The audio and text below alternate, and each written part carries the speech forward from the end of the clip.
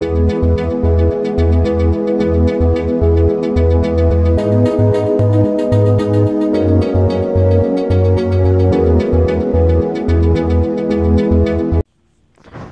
morning, everybody.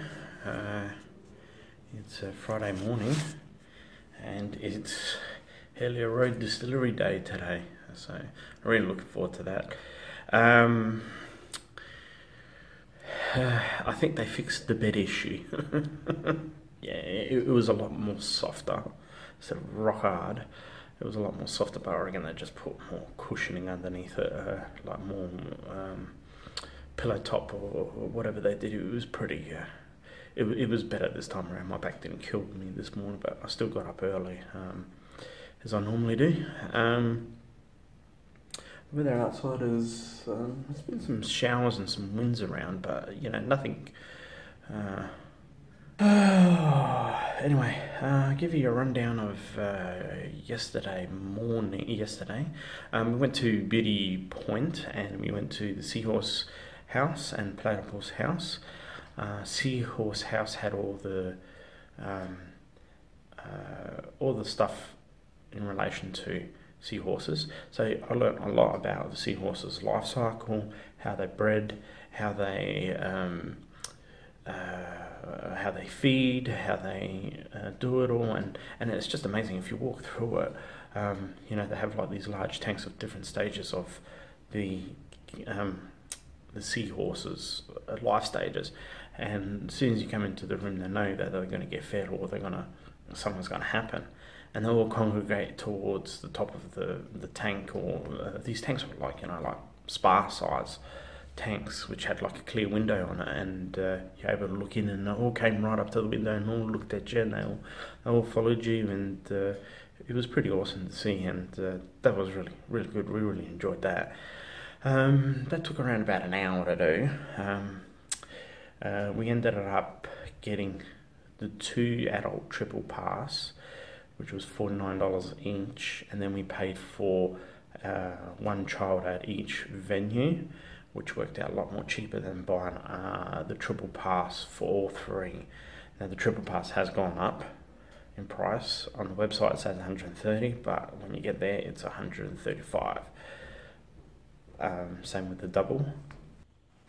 It was $10.50 for Brookie, and then we went to the Platypus House, and in there they had an echidna exhibit, and that was absolutely fantastic as well. The platypus was awesome as well. I learned so much about platypuses. Simply at school they never really taught too much about them, like it was because I didn't know too much about them. Now they do. Back then it was just a you know, it was a mammal laying eggs, and that's about it, and they swam. And now I've learned that, you know, they do this, they do that. The males have got a venom spur to them. They're quite aggressive and territorial. It was great fun. I really enjoyed it. I learned so much about platypuses. The echidnas.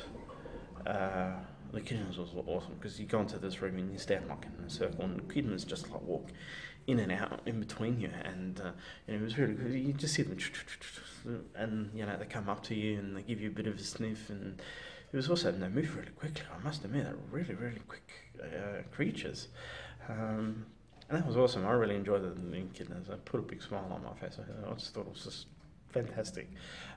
Give hats off to the people at Platypus Museum and the Seahorse House. Both very informal, very informative and educational. So I highly recommend doing those 2 places if you want. I really recommend the Platypus House and Seahorse House, along with the echidna exhibit as well. Highly recommend that. The Platypus House was, I think, $7.50 for a child, and then we went to Beaconsfield Mine and Heritage Centre. Now, for you that don't know, Beaconsfield in 2006, there was a mine collapse where 3 people got trapped. 1 died, 2 survived. and it was like 14 days until they rescued them. Now, we went through that as well. I think it was $5 for Brookie to get in, so it worked out overall cheaper for the three of us. And the guy that was selling the tickets at the Seahorse Museum recommended that we do it that way rather than just get the three, the triple pass for a family. I mean, look, it probably saved us, I think, $20. I mean, yeah, that's great, but at the end of the day, it doesn't really matter. I learned a lot about it, and I was absolutely gobsmacked because I had a recreation of how much room that these guys actually had. These two guys were stuck in a 1.5 a cubic meter of space. Now that's really, really tiny, and they had this like exhibit set up and where you can actually go into it, try to go into it, and it's like a tunnel and you had to like stand up, and I was like really claustrophobic. It was really, really, really scary. One, it's dark, you can't see. Two, it's cold. And three, you got no room to move, and if you need to do something, you know, you're basically bumping into each other. And yeah, 14 days I was stuck in that little 1.5 cubic meter of space. Wow. So that was kind of good. And then we went to Hog's Breath, a restaurant here in Launceston. We've been recommended this one by a family member, and he said it's probably better than the ones in Adelaide, and it's true. It is. It's better than the ones in Adelaide. It tasted much more better. The feel of the place was much more better. It was much more cleaner than Adelaide. Like overall appearance, I should say, not like in a hygienic way. It was very. It looked very clean and fresh, and still had retained all that Pan American type memorabilia, but it wasn't so dirty in a way. So anyway, we did that, which was really good to have a nice good meal for once.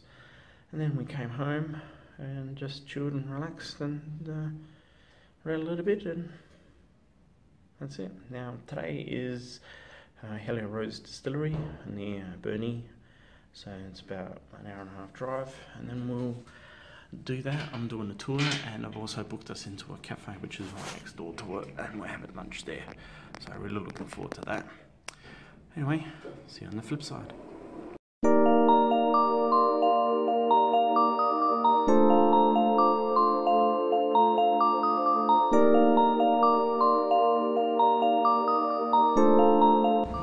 Good morning everybody, and I'm finally here at Hellyers Road Distillery. I'm doing the walking tour of the factory and the distillery and how they do it. So far it's been very fascinating, very interesting. Diane's my host, and she's absolutely lovely. Can't wait to go through the rest of it all, so I'm really happy as Larry.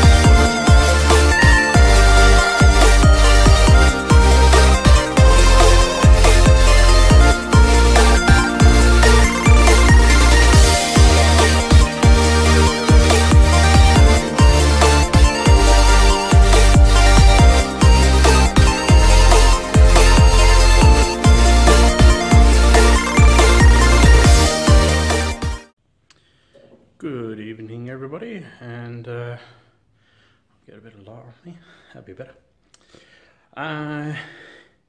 We'll just give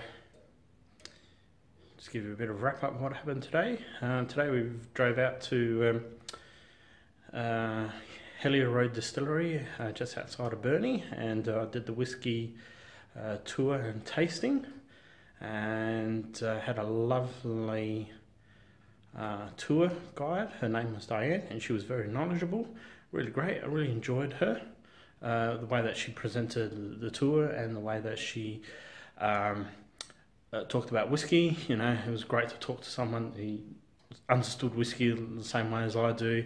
Was able to try full cask strength single malt of their 10-year-old single malt, and it was absolutely fantastic. And she was very well knowledgeable and everything, and said everything beautifully. Highly recommend doing that. It's $20 for the actual tour, and then if you want to pour your own 500ml bottle of cask strength whiskey malt,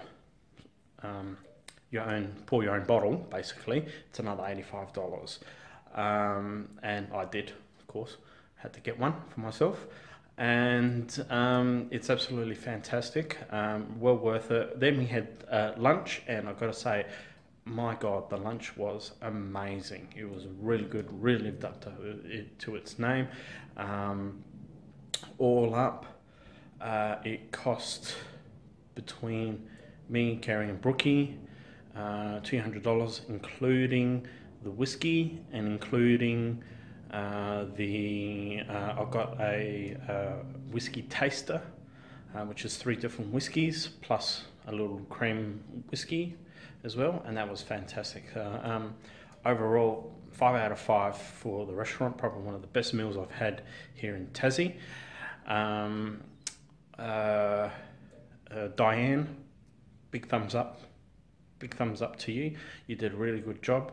I highly recommend anyone who comes here to Tassie to definitely go visit Hellyers Road Distilleries and have a good time there. Make sure you have something to eat at the restaurant there. It's absolutely fantastic, really nice. Well, anyway, we've just finished having some dinner. We just got some KFC, you know, just something on the way home. Other than that, so tomorrow I don't know what we're doing, still thinking about it, and we'll get back to you on that. So anyway, see you on the flip side.